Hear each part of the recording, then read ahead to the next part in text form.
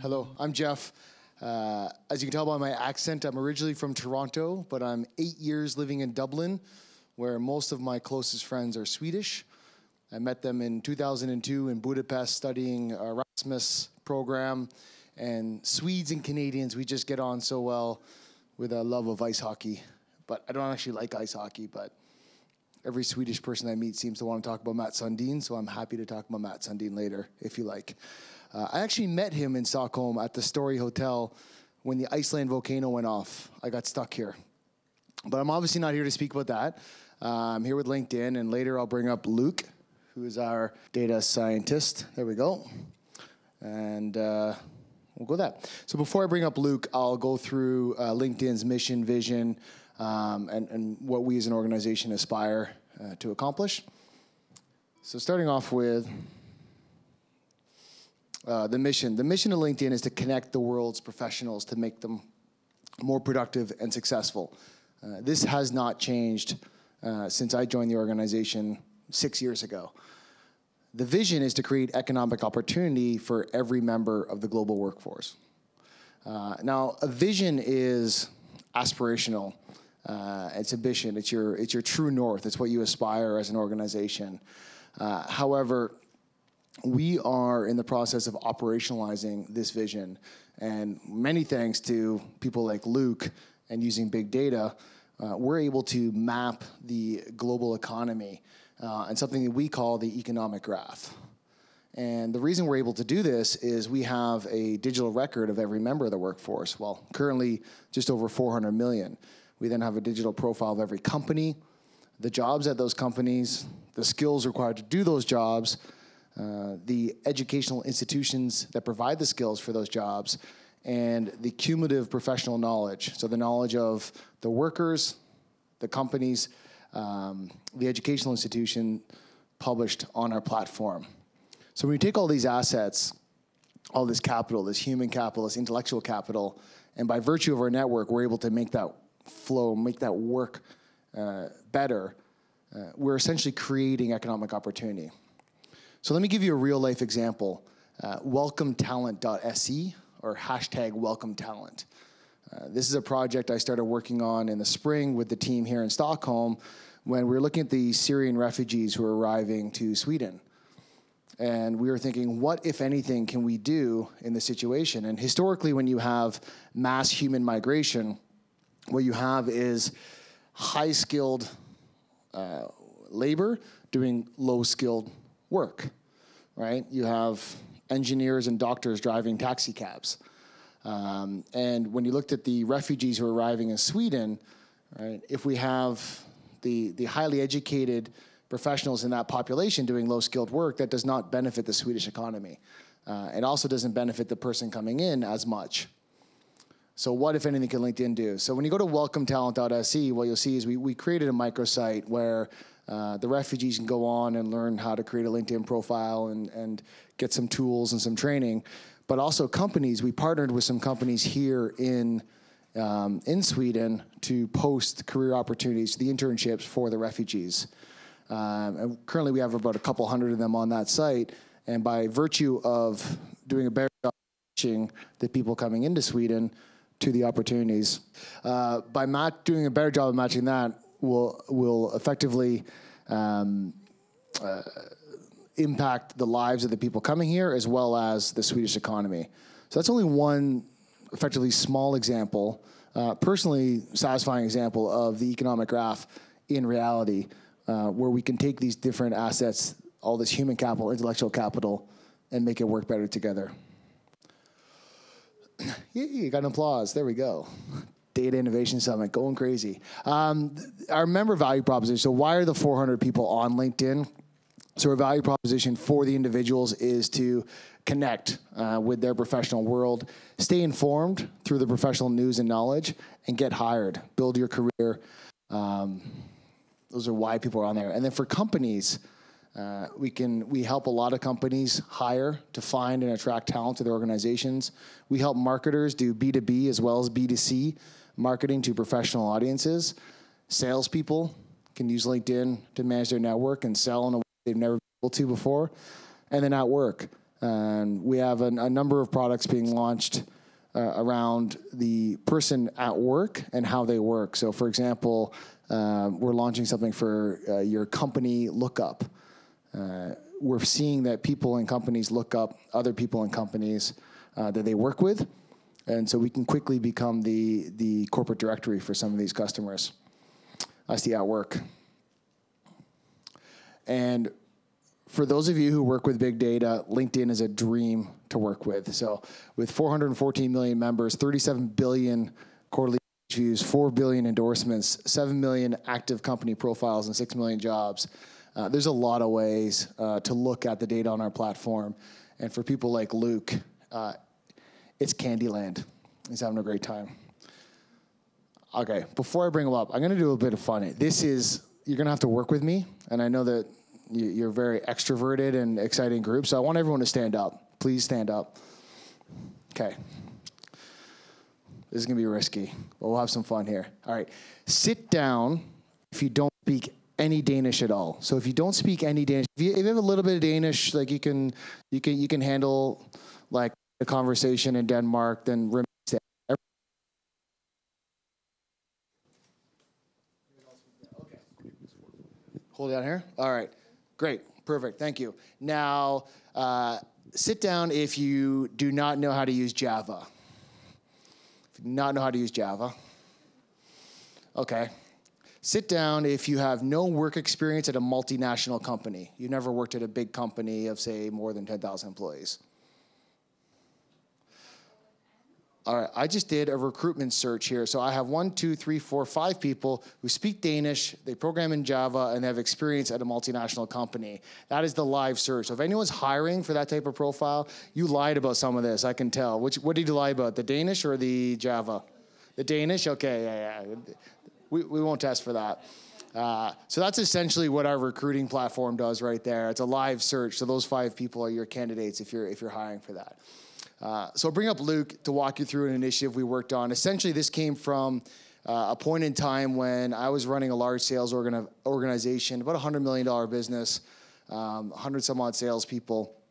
And Luke's manager had left, and Luke was sort of off on his own, not sure what to work on.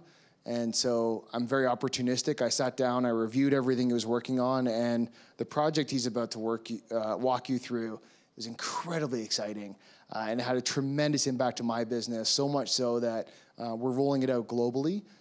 He's met with Reid Hoffman, the founder of LinkedIn. The CEO knows who Luke is. If you ever meet Jeff Weiner and tell him you met Luke, he actually knows this 24-year-old from Dublin. It's an incredibly highly impactful initiative, and I'm delighted to invite Luke up to walk us through that. So thank you.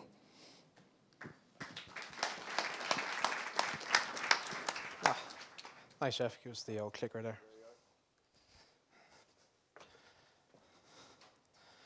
Hey, everyone. So I'm here today. So as Jeff said, we used to work together in the SMB business in Dublin. And essentially what my job was, I had 100 relationship managers coming to me almost every day.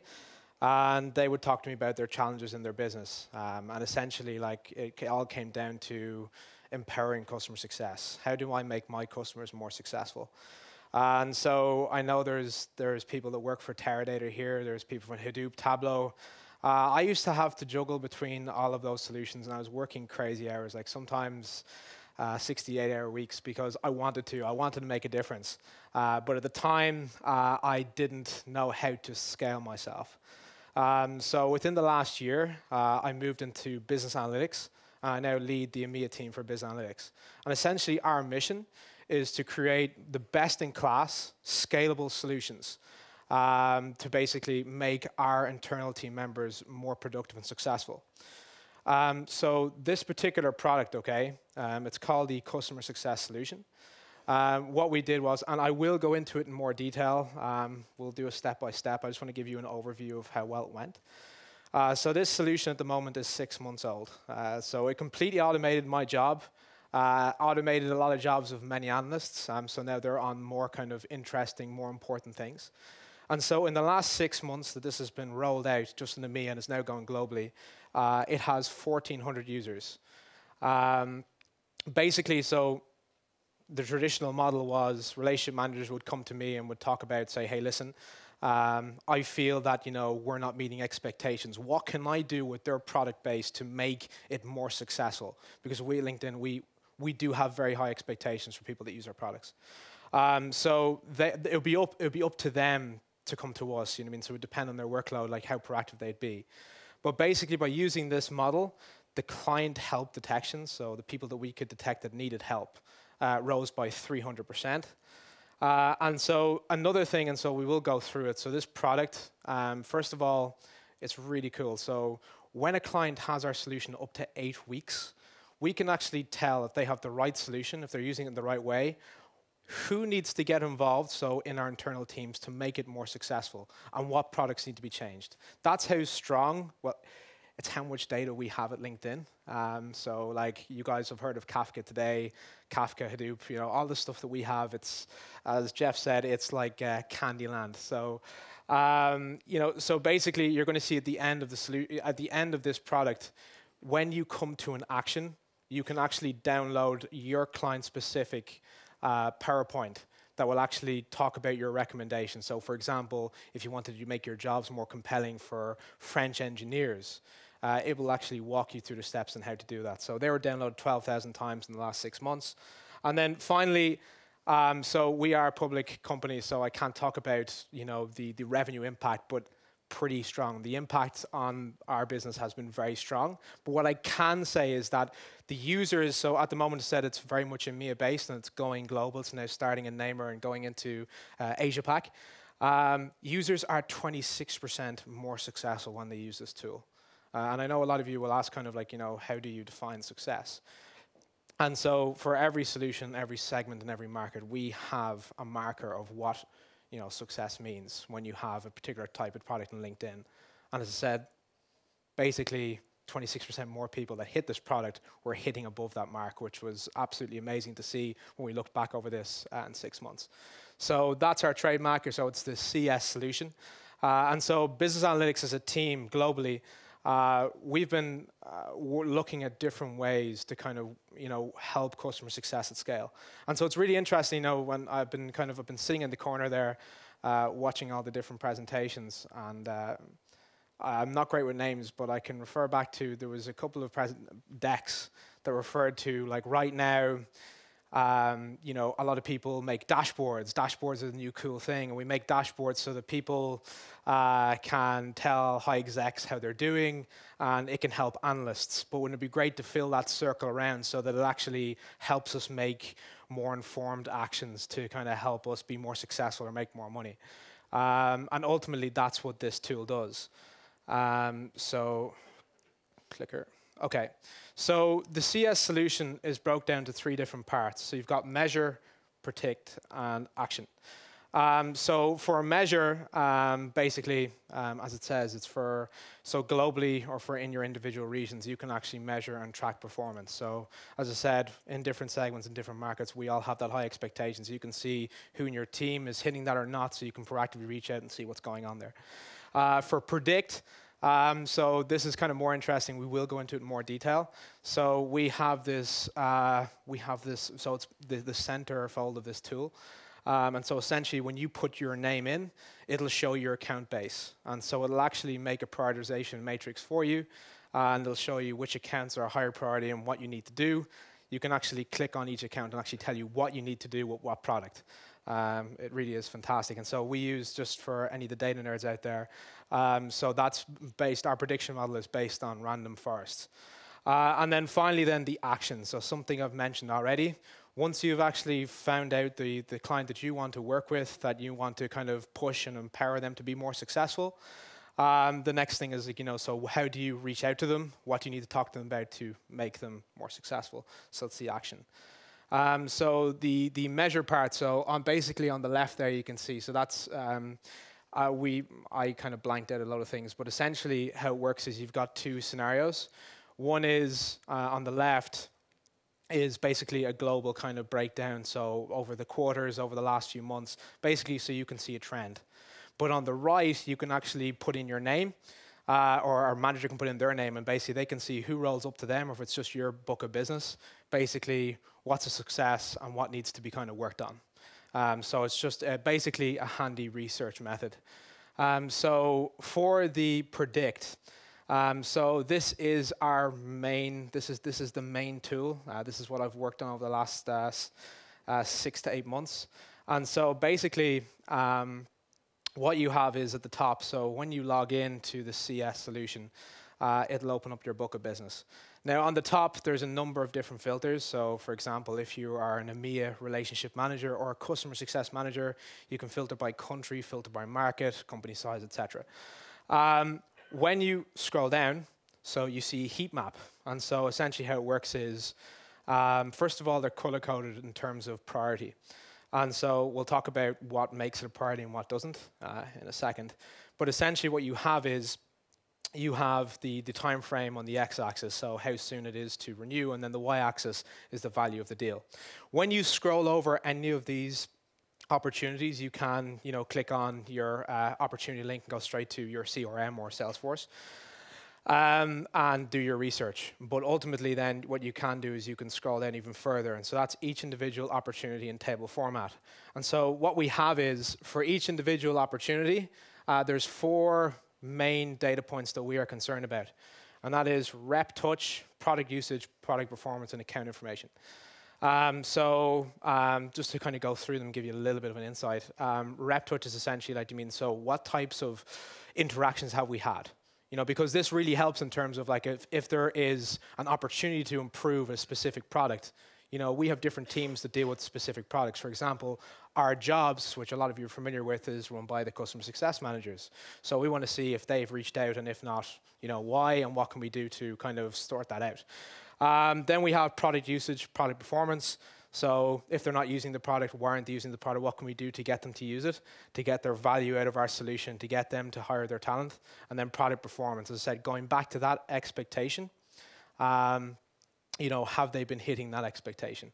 And then finally, account information. So these are kind of historical data points. So, we sat in a room with all this data in front of us, and we looked into what kind of factors resulted in success and what didn't. And so that's basically the best part about this is that's a high-level dashboard for customer success managers and RMs to kind of run through. These guys are busy, they have a lot of accounts to take care of. If they want to actually research an account, they can click on any of those flags. And so it'll actually give you an exec summary of exactly what happened. So we feel that having the option to be able to hit that data is extremely important. And just to kind of highlight here, so this solution as it stands, and we'll go through the structure of it, this is bringing so many different sources together, between Salesforce, between the one-click, between Google. There's so many different sources of data that are all coming to this. We're eliminating a lot of time that would traditionally went to research and admin. So on to the next slide. So the clicker's a bit. Okay, so moving on. So this basically this platform, and it was funny. Goran was speaking to me and saying that in every single conference, we always see the iceberg slide. But I do think it's important that somebody shows it, because ultimately, at the end of the day, all our hard work is beneath the water. Nobody really sees it. What they see is the tip of the iceberg. And there's a lot of different products that we've worked with, and there's a lot of you here representing those companies that have made us successful in making this tool. And so in business analytics, we follow the EOI framework.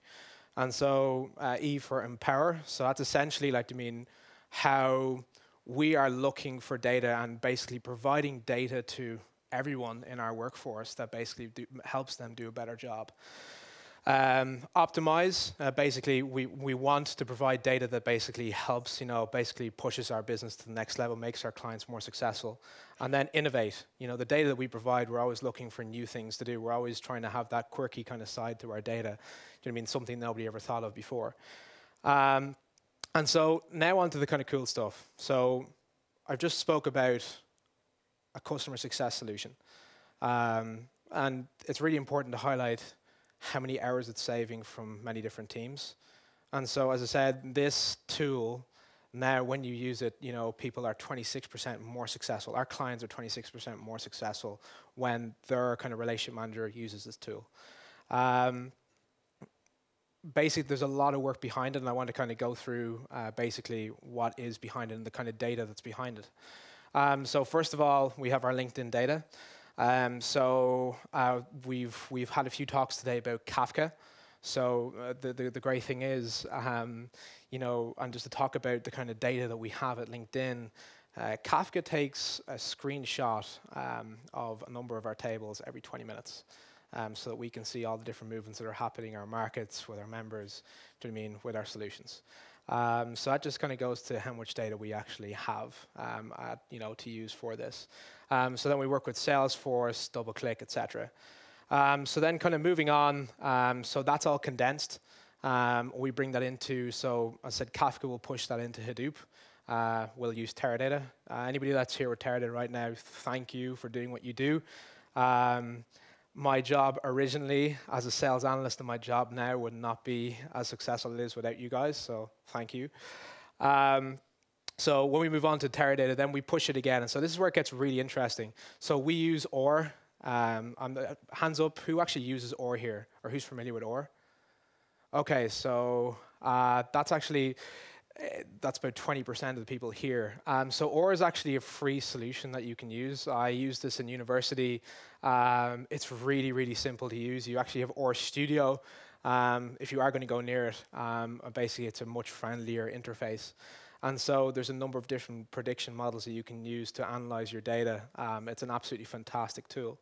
So, and just to kind of stop here at the machine learning end.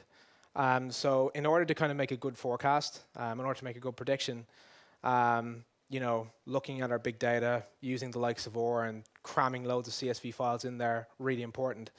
But what I found it saved me a lot more time was actually working on the floor. So actually sitting with relationship managers that sat with the clients, that talk to the clients every day, because they know exactly, they know basically the most impactful actions that you need to take to, help our clients, help our solutions be more successful. And what I found was when I sat on the floor I still sit on the floor. I find that I come up with golden nuggets all the time that I can basically build into our prediction models that just make it even more and more accurate at the moment. Like right now, we sit on an 80% kind of accuracy rate, which is absolutely phenomenal. And the other 20% is essentially because of relationship. So sometimes you will have clients that, basically they buy it for an unknown reason. And so they feel, that they're hitting that expectation. But us at LinkedIn, we're saying, listen, you can get a lot more out of it. But that 20% is basically due to the relationship. So back to this again. So you've got your OR Studio, and then we have the data visualization.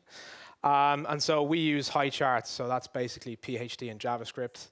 And we use Tableau. And so that all comes together for the one-stop shop, which is our CS solution, which you have seen. There's a lot of work there. There's a lot of different data systems. There's crams and hours and days of data in there. And it all comes up to this meaningful solution that actually saves a lot of time and makes a lot of people happy and results in a lot of people getting the jobs they want. So just talking about our architecture components. Scalable. So I said we spoke about Kafka, Hadoop, and Teradata. The easy to use, so you've got Tableau and Hyperight, which is an internal tool, I said using Java and JavaScript and HTML. And then efficient. So Phoenix, by the way, is an internal tool that we use. Essentially, it is microservices. And there's the running joke of the flying elephant, fast, scalable, and a lot of data running in one direction. Putting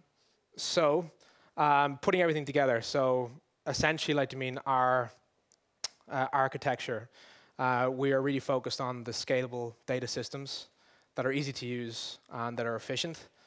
And as I said, ultimately, it's making those apps like the CS solution that are basically fast and scalable. So to kind of go back to the CS solution, it's really important to highlight, like, I mean, so there's a lot of us here that will, and it's been highlighted today that we'll work with data, we'll come up with amazing insights, and then they're kind of just forgotten about. The thing is, this one is continuing to drive impact. As I said, it's made such an impact on EMEA that we are pushing forward. The fact that we can say that there's like solid success, that we can actually see the impact is just phenomenal, and there's just more people getting involved all the time to kind of make this better, make it stronger, and more scalable. So as I said, the 12,000 downloads, 300% lift in client help detection, and so then, yes, so the 1,400 users, and then, as I said, when you use this tool, you are 26% more successful with your client base. So if I kind of go to this full project over, as I said, the last 6 to 8 months, and I think I've been in 2 situations. So in my early career, basically, when you have a strong understanding of a business as a sales analyst, because you do, like, I mean, you're with people that deal with our clients all the time. When you're on that sales floor, you understand how the company breathes, how it flows. You know all the different data points that would be so impactful to have. When I was a sales analyst, I didn't have the resources. So basically, I had very few. At the time, we didn't even have Teradata, like, I mean, so other analysts did. I didn't. And so we used to leverage off internal tools. And so it was kind of one of those things where, it's just begging to have those resources, having that data there to actually make an impact.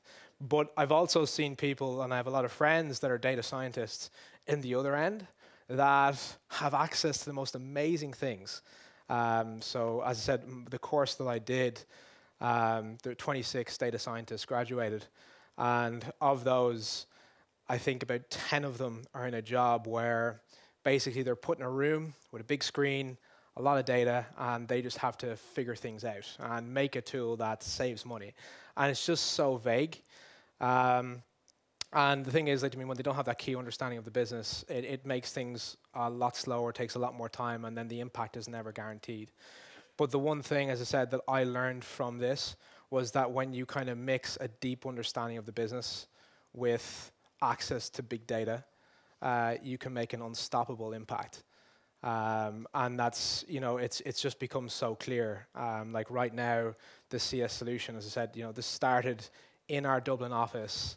Myself, Jeff, a couple of others, 6 to 8 months ago, and now it's gone completely global. I'm traveling all over the world to teach people how to use it, and everyone wants to use it because it helps. Like, I mean, if you talk about LinkedIn, we want to share. We want to make sure that everyone has a chance to have an opportunity, and so this does just that. Like, I mean, it makes our clients more successful, which fundamentally helps people find opportunities. So basically, that's it from me on the CS solution. I'm not. I have a couple of questions. But I hope that kind of, sits with a couple of you. Like, I mean, you can kind of see similar things, but filling that full circle. Like, the most important thing about this project is it actually creates actions. So we actually have, it directs the right person in our team to work on the right solution to take care of a client's issue to make them more successful. And it's just, as I said, it saved a lot of man hours, and it's just kind of pushing, it's empowering our clients to be more successful. And also just one other thing, just want to thank Gordon and team for setting this up. Absolutely fantastic event. I've been here all day, my mouth down, with just some of the presentations. So yeah, thank you.